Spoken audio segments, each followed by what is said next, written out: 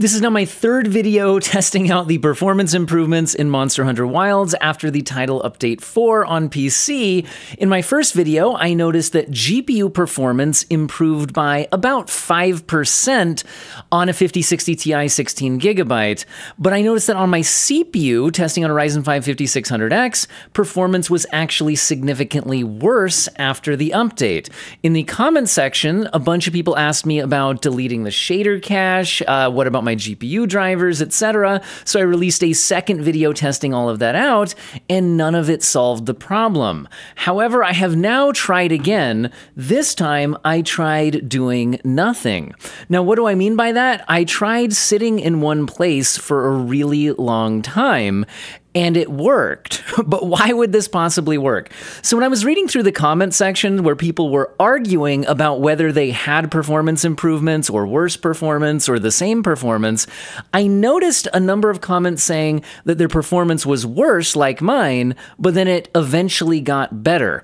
And what that made me think is, I wonder if with this title update, they shifted some of the shader compilation away from the initial shader compilation screen when you load the game, which I didn't time. I wish I had pre and post patch, because my feeling of the time it took was that it was quicker after the Title 4 update than it was on the Title 3 update.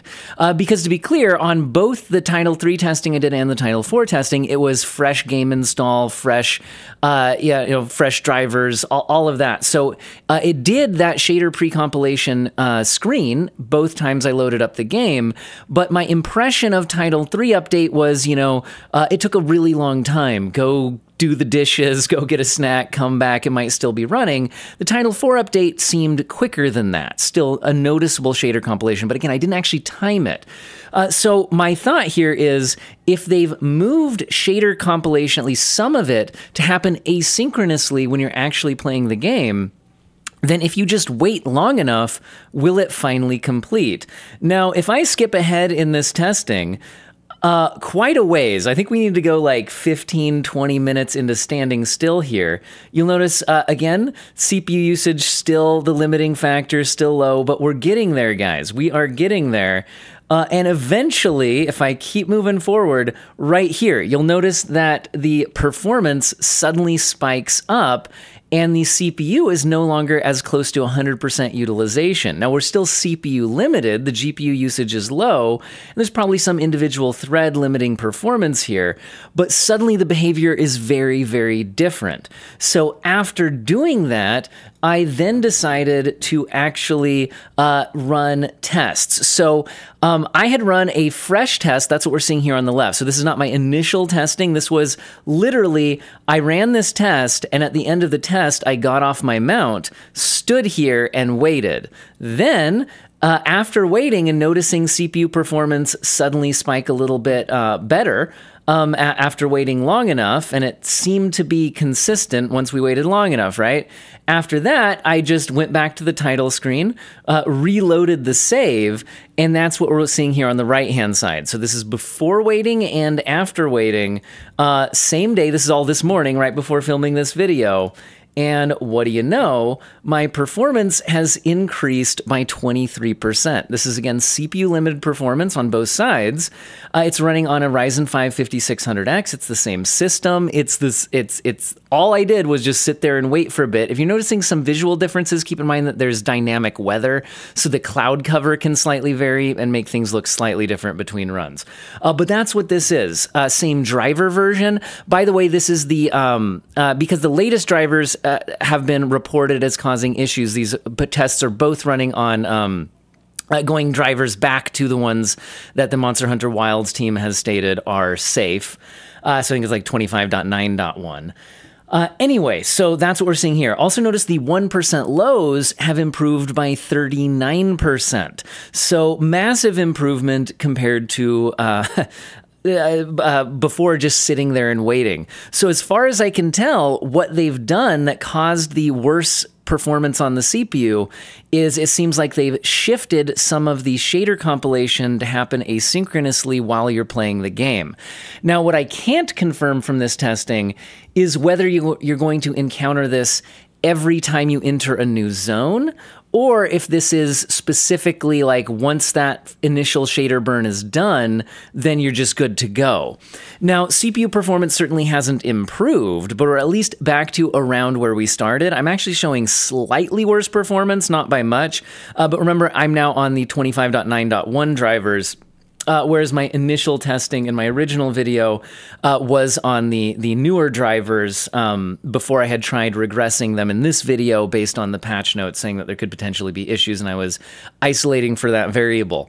Hey, since we're here, I also tested out another thing, because I noticed that some people were saying that they saw huge performance increases, whereas my testing was showing that when we were GPU limited, and I was getting a performance increase, it was only about 5%. But I noticed the people who said they were getting big performance increases and listed their specs, they tended to be on 8GB graphics cards. So the good news is I did have a few Title Update 3 runs on my 5060 Ti 8GB version, which I could then compare to some fresh testing on the Title 4 update, and that's what we're looking at here. And I've tested it at all of the presets. Now, I didn't test my 8GB card with DLSS resolution scaling turned on, so this is all native resolution at 1440p. So at 1440p Ultra, I can see a 18% performance uplift between the Title 3 update and the Title 4 update. Notice that now we're using a 9800X 3D based CPU system, so we are not running into CPU limited performance issues. This is all GPU performance. So previously, the game, at least what we're seeing here on the Ultra settings, was struggling more on the 8GB graphics card than it is currently. So performance has improved. So it seems like they're doing something better with how it handles of the VRAM situation. Now, I think we're still over 8GB of VRAM, and you can see a couple of spikes just happen on the frame time graph right here as we kind of came into a new area. So I still think the 8GB cards are having some problems on the Ultra settings, at least at 1440p, but it seems to be handling it a lot better than it was previously. Now, that being said, as soon as you get a few monsters on the screen, we're still well below 60 FPS here, so I'm not saying the game is like super well optimized, but it's certainly running better on the 8GB card than we saw previously. Now, I was curious, turning down settings, if we would continue to see the 8GB VRAM card have as noticeable improvements, or if it was just on the Ultra settings. So I did go ahead and test out the high settings as well.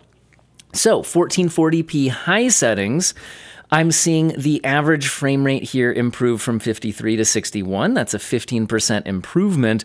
By the way, the benchmark pass that I'm using here, some people think I'm using the benchmark tool, which did not get updated with this patch. Saw that in my comment section on my last videos.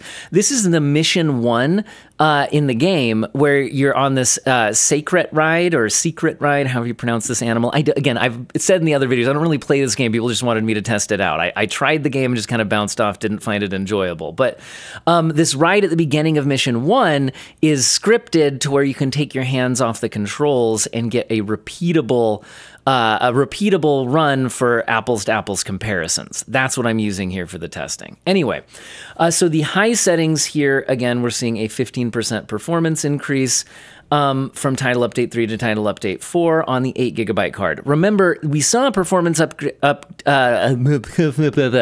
performance improvement on the 16GB card, but it was much less than 15%. So it's showing that some of the improvement is more noticeable on the 8GB card. So I also tested out medium settings to see if we would still see any noticeable improvements.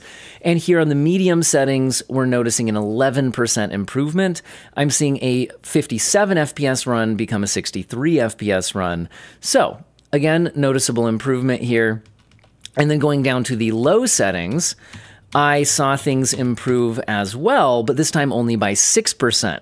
Now, this is more in line with what I was seeing on the 16GB card. So, in other words, it seems like at the Ultra settings, high settings, and medium settings, in the Title Update 3, the 8GB card was having some issues, where the 16GB card was not, which is why Title Update 4 has apparently is showing some improvements on the 8GB cards, how they're handling the VRAM situation.